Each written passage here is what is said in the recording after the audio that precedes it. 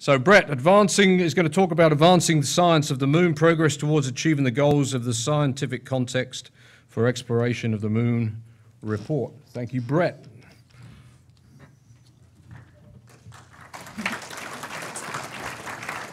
Great. I can help get back on schedule here, I think, too. So,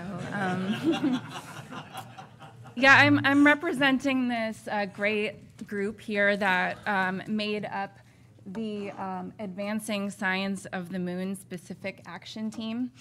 And so this is the ASM SAT. So this group was convened at the request of Dr. Green and commissioned by League. And we met in August. We had a great time discussing things over a couple of days in August.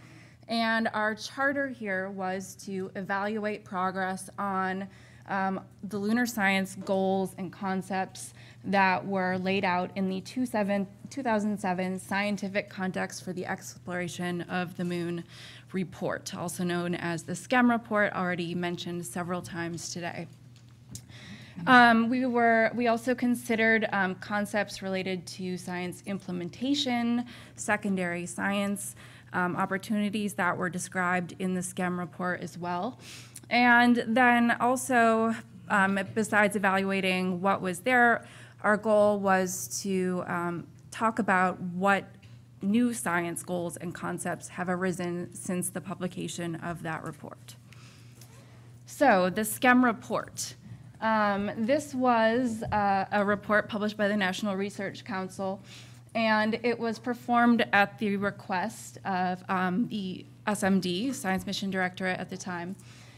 And it was, the goal was to give guidance on what was then the newly established vision for space exploration, which was going to be these ESMD, now HEO, but led lunar missions. And so really, as described in the report, they say NASA needs a comprehensive, well-validated, and prioritized set of scientific research objectives for a program of exploration of the moon. And so probably many of you have read this. If you haven't, or if it's been a long time since you've actually read through it, I really encourage you to go through it again. It's a highly readable document. It will leave you, very excited for all of the reasons that we should be studying the moon, not just for lunar science, for Earth science, for solar system science. So we've just been talking about priorities here a bit, and we're not going to prioritize landing sites, but this SCEM document does have a prioritized list of science concepts and of science goals. So I just go through briefly here what these 8 prioritized science concepts are in priority order, although the report makes great pains to emphasize that all are loved, all are important. So the first one, the bombardment history of the inner solar system is uniquely revealed on the moon. I like reading these too because the wording for each of them was clearly very carefully thought through. And so these are great concepts just to go through. Number 2, the structure and composition of the lunar interior provide fundamental information on the evolution of a differentiated planetary body. 3, key planetary processes are manifested in the diversity of lunar crustal rocks. 4, the lunar poles are special environments that may bear witness to the volatile flux over the latter part of solar system history. 5, lunar volcanism provides a window into the thermal and compositional evolution of the moon. 6, the moon is an accessible laboratory for studying the impact process on planetary scales.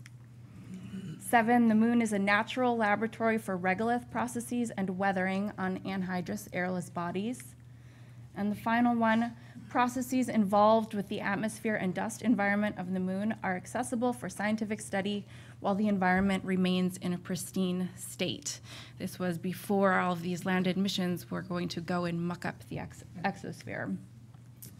I won't go through all of these, but I'll note that each of the 8 science concepts, these kind of overarching statements, have prioritized science goals that go, so there's 40 some of these goals. The NRC group also went through and came up with the top 11. So things like test the cataclysm hypothesis, age of South Pole Lake and Basin, et cetera. So what did our group do? Well, we went through and assessed progress based on all of these recent missions that have happened since the publication of the report. There's a lot of them. The restoration and re-examination of older data sets, all kinds of technological developments that have happened in the last decade, advances in modeling, and of course, just new thinking, new ideas. So we went through each of these goals, and I'll just give one example here of what we did, the goal, and then kind of the updates on progress that has been made in the past 10 years toward achieving that goal. So we'll go with the highest priority one that was listed. 1A, test the cataclysm hypothesis by determining the spacing and time of the lunar basins. So first of all, why was this prioritized so highly?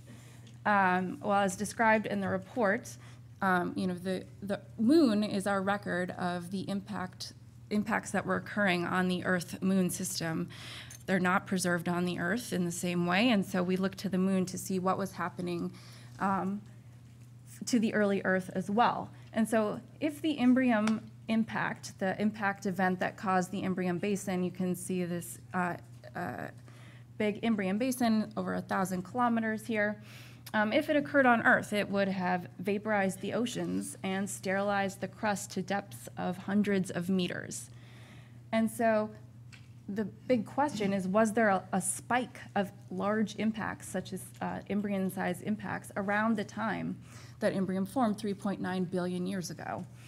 If there was a huge flux of these impacts occurring in quick succession, that would have had profound effects on the emergence of life on Earth. It's thought that you need a kind of quiescent period for life to kind of regain its foothold between these impacts. So if there was a big spike, what did that do to the emergence of life on Earth? Migration of the giant planets that might have destabilized the orbits of these impactors, throwing them into the inner solar system. And because these impactors were potentially coming from the outer solar system, delivery of volatiles to the inner solar system as well.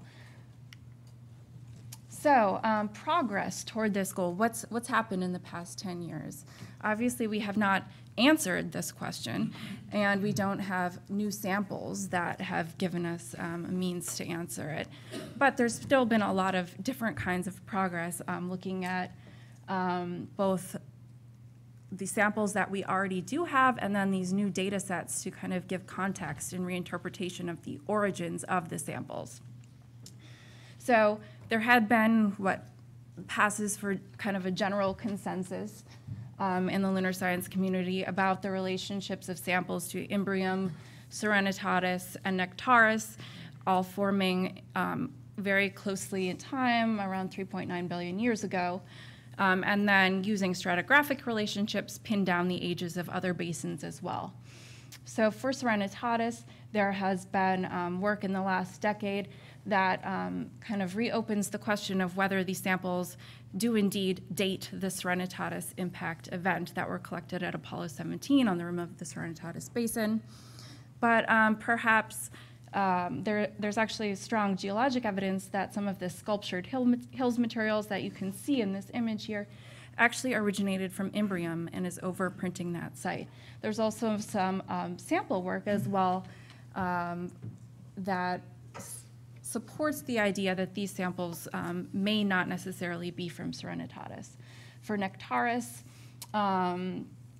in the Descartes Formation, there has been some sample work as well, kind of reopening that question and supporting this geologic interpretation that the Descartes Formation as well may be Imbrium ejecta, not related to Nectaris. So if the sculptured hills and the Descartes Formation are related to Imbrium, that really kind of removes age constraints on basins older than Imbrium and reopens this pre-Imbrium impact history to debate. Or it's always been under debate, but it's still potentially removing some of these constraints so that we can continue to debate. And we will continue to debate eternally without more samples. So the importance of this question has really only grown in the past decade. And some of the other progress that has been made is a whole variety of work looking to identify probable deposits of basin melt that could be targeted for future in situ or sample return analyses. So, without these kinds of geochemical and geochronological analyses of key melt deposits that we can, without question, tie to particular impact events, the spacing and time of the lunar basins, and all of these other implications for solar system science, that will all remain unknown. So we went through each of the goals in this manner. Obviously, there's not time to describe 40-some of them. Each section, we've tried to end with a summary of progress that is still needed. We did not make any effort to reprioritize the goals. As we've already discussed, that is a big can of worms, and there was a huge effort that went into the prioritization of these goals in the first place, so we did not touch that. But we did identify the new concepts and goals that have emerged in the past 10 years. So one of these is the lunar water cycle. And that is not to say that volatiles were not discussed in the SCEM report. They were, but they were kind of scattered throughout different concepts and goals. And so they didn't really kind of bring it together into the picture that we have now, and were perhaps not given their full importance that as we see it now. So work from the last decade points to this water cycle with 3 components that include primordial or interior water, surficial water linked to the solar wind, and then polar water that is sequestered in cold traps. And so goals for this kind of concept here would be to identify and characterize these volatile reservoirs and evaluate their interrelationships. So the composition and variability of the endogenous volatiles that are entrained in volcanic products, exposed in impact events in some places, determine the sources of mid-latitude surface hydroxyl in water and determine how it migrates. Is it related to the polar volatiles? Determine the sources of the polar volatiles. A second concept that we felt had kind of reemerged in importance is the origin of the moon. We have, the giant impact hypothesis, but a key goal of studying the moon is to better understand the origin and accretion of the inner planets. And the moon's deep interior is a vault that really contains a treasure trove of information about its initial composition during and immediately after accretion. So the specific goals that could go along with this topic would be to look at the timing of the collision, mechanisms, timing, extent of volatile depletion in the moon, the composition of the impactor, the compositions and processes that occurred in the protolunar disk, and then the conditions and processes that were occurring at the surface of the lunar magma ocean, including the composition and the longevity of an early lunar atmosphere. And finally, something that was not really included in the SCEM report was lunar tectonism and seismicity. And in the last decade, due to the greatly expanded high-resolution image coverage, there's been really an explosion in the discovery of lunar tectonic features, particularly lobate scarps. And those are important because without plate tectonics, the number, the distribution of those scarps, the level of seismicity, provide information on the interior structure, thermal history, and the mechanisms of the moon's heat loss as it cooled. So as that moon cooled, leading to global contraction, you would develop these scarps, which would expect to be somewhat randomly oriented. There's new evidence that they are not completely randomly oriented, and there may be stresses from tides and from lunar recession. And these stresses are active today, so these scarps may be active today, and there's also some geologic evidence that some of these scarps have been active very recently. So perhaps these lobate scarps can explain shallow moonquakes, the rarest but strongest events. And if so, regions with active scarps could be targeted for seismic analyses, but avoided for long-term surface assets such as an outpost. So conclusions. I think it was the really strong feeling of everyone who met as part of this group that the concepts and goals outlined in the SCEM report remain relevant after a decade of progress in lunar science. There were some of these goals that had had a substantial amount of progress, but none were really, we couldn't agree on a single one that you could just check off the list and call it done. And nearly all of the goals did have some progress as well. But as you saw with going through this example of 1A, the impact bombardment history, that progress is kind of pushing us toward being able to better answer the question, better pick samples, et cetera, not necessarily having answered the question. And as described, these new goals and concepts have emerged. In general, a lot learned, but still an enormous amount left to do. And for this meeting in particular, I just want to emphasize that we are now in a much stronger position to take advantage of landed missions and to identify ideal landing sites, as you'll hear in this meeting, that will address these SCEM goals and concepts.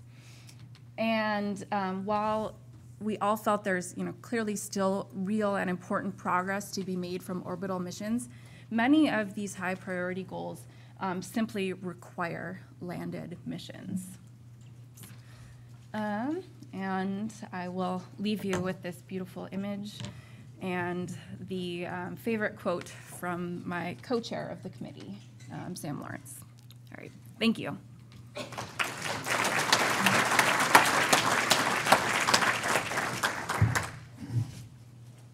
Questions for, all right. Questions? Questions for Brett?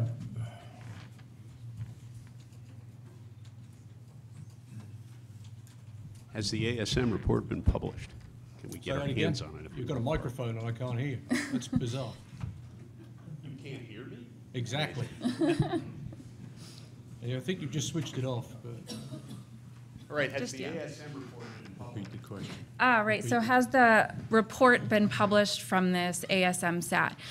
The report is now being revised. It will be published at the end of the month. I assume it will go on the league website, but yeah, that's why we wanted to kind of publicize it here so it doesn't just, end up as a link on a website somewhere that nobody clicks on, because I think it'll be a good update to the SCEM report that we can kind of use together with it as a kind of guiding going forward. Did you spend any time, or your group spend any time discussing which of the science goals might be best addressed by a human presence on the moon versus just robotic versus robots and humans cooperating? So the SCEM report has an extensive discussion of implementation options, and they go through for each concept. What can you learn from, mining existing data? What can you learn from orbital data? What can you learn from lander? And what can you learn from having humans on the surface of the moon? So we, I think, felt, without exception, for all of the goals, that the implementation just described in the SCEM report was still valid. Thank you.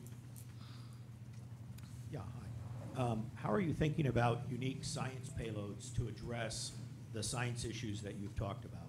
I mean, the details of payload volumes or payload technologies, and how is the group thinking about those problems? We are not. That was not part of our discussion, the specific payloads or specific missions to address it, but more to give guidance to when there are missions of opportunity, human exploration of the moon, any kind of mission. Basically, what kind of mission can you give us? We can focus that to address some of these goals. And I think you should probably recognize in your introduction in this report, when you publish it, that an important adjunct to that, the original National Research Council report, was Brad Jolliffe's effort for the NASA Advisory Council and the Tempe workshop, which dug into, I think, a little bit more deeply into those kind of objectives, but related specifically to the Constellation program. Still, I think, a very important document. And thank you, Brad, again, for chairing that workshop. Yeah, so that was the landing site workshop, yeah. I really wish, and everybody's heard me talk about it, I really wish you would be a little more objective on the question of the origin of the moon. That's a hypothesis, and you were right to say it was a hypothesis, but I would hope that we would encourage people to start to look at what other alternatives are there to explain the vast amount of information we now have that we didn't have before those models started to be developed for giant impact. And then finally, I would recommend that you at least take a glance at our recent Icarus paper, which changes some of the information, I think, that was presented in your work. Yeah, so this is just a summary in general, but we did make a strong effort to include all of the recent publications relevant to these goals. So I guess it brooks the question, now you've done the study, is it time to do a SCEM 2 report to get the academies to do that? And is it particularly timely as we're rolling towards the next decadal survey? I guess speaking for myself, I would have kind of mixed feelings about that. I mean, there's two parts of this. The science update, what new progress has been made in the last 10 years was our goal here. And that, I mean, we're writing a book about that, New Views of the Moon 2. So, but also, I mean, the SCEM report was written in anticipation of this return to the moon, and a lot of planning that did not come to pass. So a lot of the goals are still completely and directly relevant to, going back to the moon now. And I think with the updates that we're kind of describing here, a few new concepts that have emerged, I don't think you would need to completely redo the SCEM report. There's nothing in there that is no longer valid, really. And the prioritization is, while always subjective, is still, I think, many of us could agree on. Okay, thank you. Junichi gets the last word. Scary for everybody. I'm from Japan. Thank you very much, Denevi, for your good review. But I want to know where do you want to go? Where do you think the best place to explore on the moon? No. You are old generation. I want to know that you are young generation. Actually, I think exploration is led by some people who has an enthusiasm to explore. So that I want to know that your generation, where you want to go? Your private comment. Okay, so you're asking me to speak for my entire generation. But sure, why not? I mean, what I would personally love is this idea of having just a very long-lived kind of, for starters, a rover that we can really go and explore you can explore Reiner Gamma, you can explore Marius Hills, you can get up to Aristarchus, all in this really fascinating area. You can learn about pyroclastic deposits. There are pits there. So yeah, I could start there. You have to talk afterwards. Yeah. Thank you, Brett. Thank you.